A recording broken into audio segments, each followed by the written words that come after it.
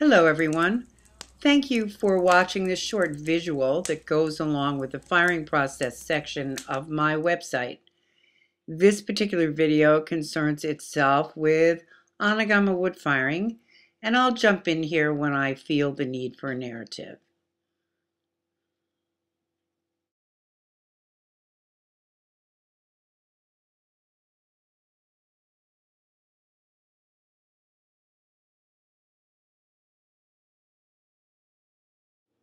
Here you will see an example of tumble stacking in the kiln of Kristen Muller. Kristen has very artfully placed the work on top of each other, on its side, in front of another piece of work to create special effects when the river of fire and ash flow through the kiln. The fire will leave its unique mark on each piece, and the ash will settle on the pots, melting at high temperatures, creating beautiful color and texture. In the interior of the firebox, you will see several T-bowls placed on their sides. The side of the T-bowls, which are closer to the shelf, will receive less fire and ash effects, and the top more. That will create a beautiful, varied effect. Notice that underneath each T-bowl is wadding, or fire clay, which protects the work from the shelf, or in the case of tumble stacking, allows the work to separate. This wadding leaves a mark, which is very highly prized and shows that the work has been wood-fired. Some of these kilns are very, very large and can take weeks to fire. Here you'll see examples of the stoke holes open as you see the sunlight pouring through the kiln. I had the privilege of helping to fire this small dragon kiln in Chiang Rai, Thailand. Its fuel is bamboo. This particular kiln is a low-fire kiln. It is firing flower pots for export. Not all Jgama kilns are low-fire kilns. Many of them are high-fire kilns. In order to save fuel, the kilns in this part of Thailand often fire the work green in their high-fire kilns, using ash glaze as a decorative element. Looking inside the stoke hole, you can see that the pots are fired rim to rim. The kiln does not get hot enough to melt the ash, and the ash is simply brushed off when the pots are removed.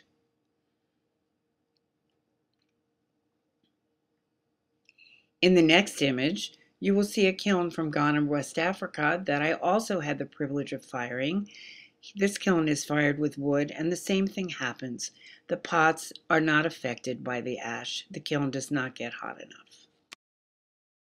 My concern in this video is with the high fire process, such as this climbing kiln in China, where the ash melts on the work and profoundly affects its appearance and aesthetic. Next, you will see a short excerpt of the firing process of the kiln of Kristen Muller.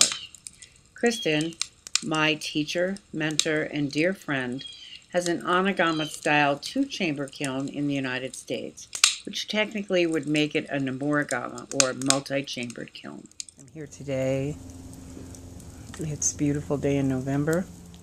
She's at day 2.5 right now.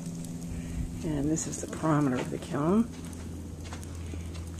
And so we're at 1291, which is a good temperature. It's a very large structure, as you can see. Right now she's outside the kiln. We've gone through quartz, but she's still not wanting to build too much ash because the kiln's quite full. And the work is sitting right up to the edge on side shelves, and if you build too much ash too quickly and the work gets covered in ash at just about this temperature, it will stay looking like that. The ash actually protects it. I'm going to throw a few stokes on the fire and then I'll walk around it.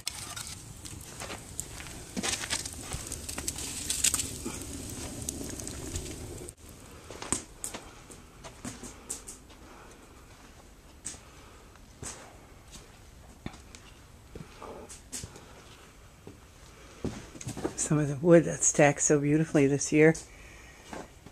It's very cleaned up here this year. It looks beautiful. So much work.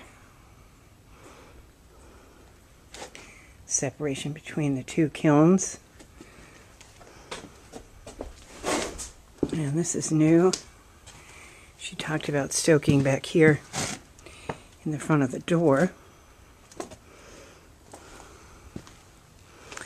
These are the stoke holes in the back of the door. You can see some of the pulleys that hold the doors. It's quite a big operation. Chimney back here.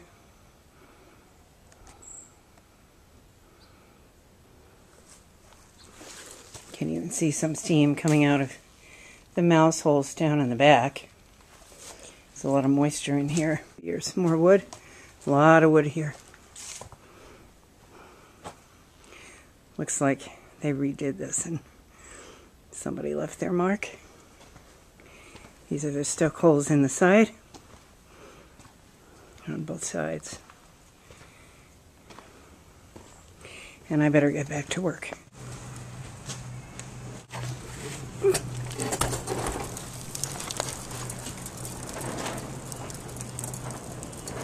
I'm gonna just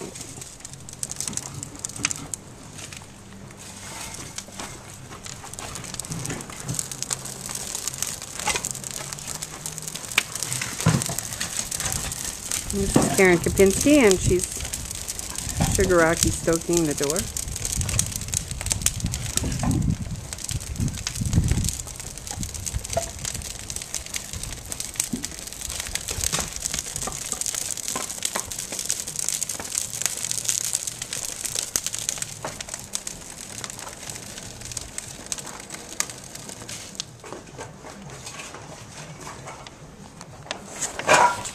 All right, we'll look at the coal bed. Ready?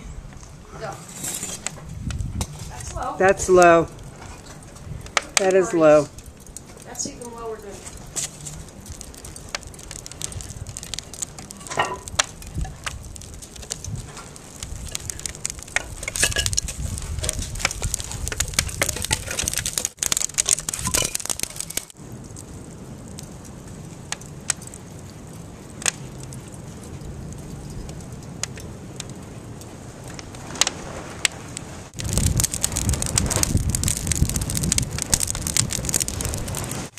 We're about 2,200 degrees right now in this kiln and holding.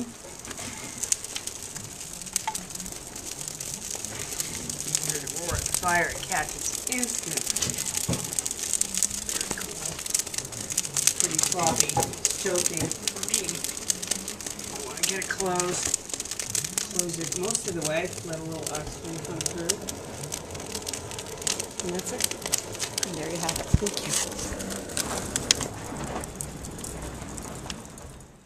This wood fire kiln belongs to Allison Palmer of the United States. It reaches its desired temperature between cone 10 and 11 in approximately 30 hours.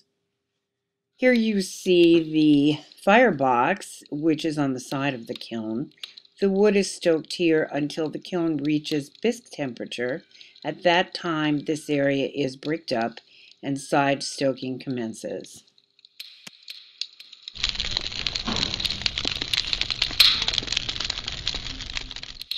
After side stoking the kiln crew watches the chimney. The black smoke means that the kiln is in reduction. When the smoke clears and the fire holes on the top of the kiln recede, it is time for another stoke. This pattern is repeated until the kiln reaches its desired temperature. The kiln is then held or soaked for approximately 1 hour and the firing is complete. If you'd like to learn more about the firing processes of Kristen Muller or Allison Palmer and see their work, you can contact them through the links section of my website. Thanks for watching.